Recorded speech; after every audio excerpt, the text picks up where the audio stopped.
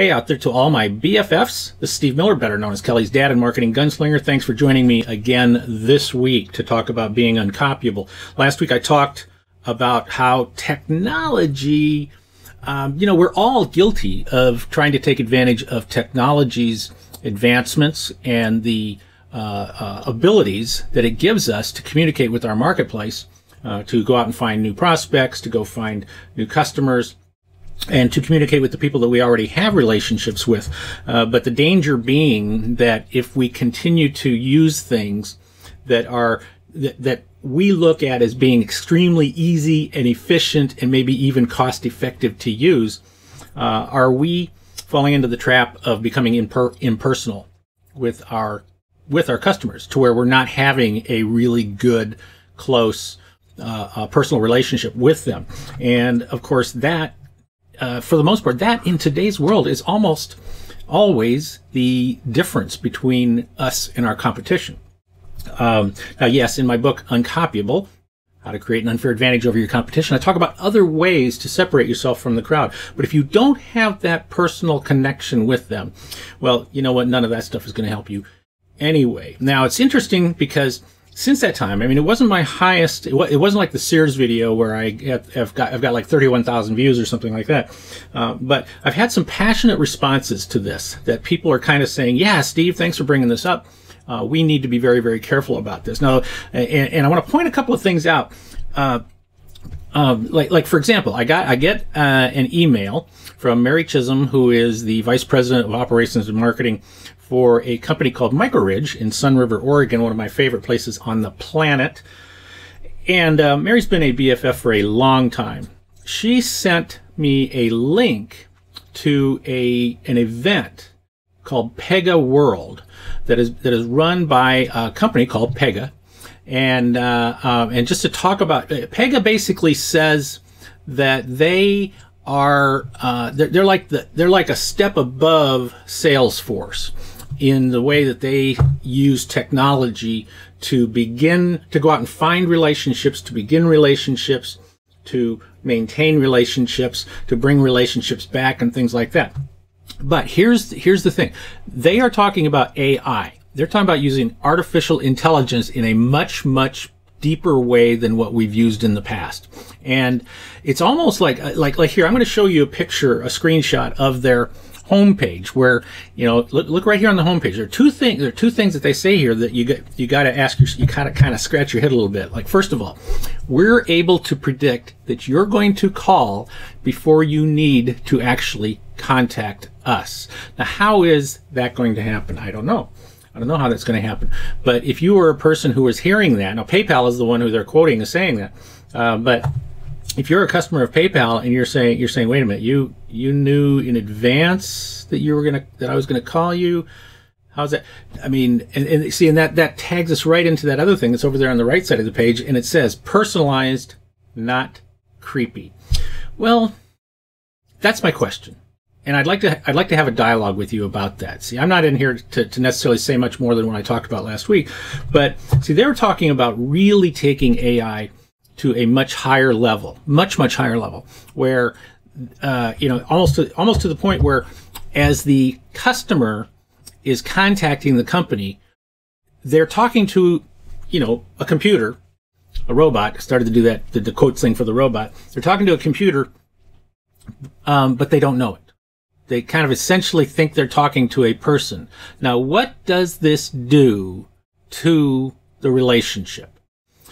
And as Mary points out in the email that I asked her how she felt about this with Pega World and with this company Pega, who is pushing this AI.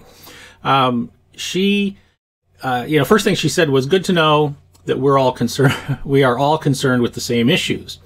I don't know how AI will be used, but I am watching. I don't think anyone knows exactly, although it appears larger companies on the forefront. How it will be used by smaller B2B companies like ours remains to be seen. I am constantly looking for ways to improve customer personalization. And that's an interesting comment, because, or phrase, turn to the phrase, because customer personalization, if the customer personalization is being done by a computer, isn't that personalization? I mean, isn't that what that is? You know, should we be worried about that? She also makes a comment, and she says, our engineers, the types that they sell to, our engineer types like to do their own research and don't raise their hand necessarily. Well, Mary, first of all, you're not alone. That's pretty much the way it is everywhere, right? Is that, in fact, it's been bandied about, and I would not doubt this one bit, that the average customer in the B2B world will be literally 67% on the road towards making a decision before they contact any company to talk to them. So it's true everywhere. It's true everywhere. It's not just engineers. It's true everywhere. Think about if you go out to buy a car, how much research you do yourself before you go buy a car, or anything for that matter, that you go online and you research in advance before you start to make a decision or start to decide where you're going to shop for. I also got a contact by another guy, another one of my BFFs, Mark. Whoops, where did I go? What did I do with him? Let me find him again. Here we go. Come on. Where are you, Mark? Got to find you. Oh, here he is. Sorry. But Mark Osterstock, who is with QMark Manufacturing, I did a little work for them last year, and he sent me an email basically, and he said, your latest uncopyable video post really hit home with me. I urge our inside salespeople to call our customers at every opportunity, especially when there's a question about a purchase order, delivery snafu, or any other chance for interaction with a fellow human being. Customers love it, and we often learn things about the customer that we could not have otherwise. He makes an interesting comment here because, you know, I referred to technology as being like a hammer. And he said instead, I'd suggest that technology is used more like a shield than a hammer. People tend to hide behind emails and faxes. Well, I guess I don't think we're hiding behind that too much anymore, but definitely we're hiding behind email and possibly, you know, maybe Messenger, nowadays. But we're figuring that if an electronic connection is completed, then their business responsibility is too. You know, so the connection with the customer, when we use technology to hide from the customer, to minimize the contact with them, isn't that a problem? Now, one of the things that I will say, and this is on the heels of the fact that, you know, it was just announced a couple days ago that Amazon is buying Whole Foods, who, you know, I've talked about them and their situation right now as well. But what does this mean? See, Amazon is an online company, but they have very, very broad ideas about going to the customer. You know, they already have bookstores. You know, now here's a company who built themselves up being an online bookstore, who is now has brick and mortar bookstores. They have been experimenting, or they've been working on a grocery store in Seattle called Amazon Go.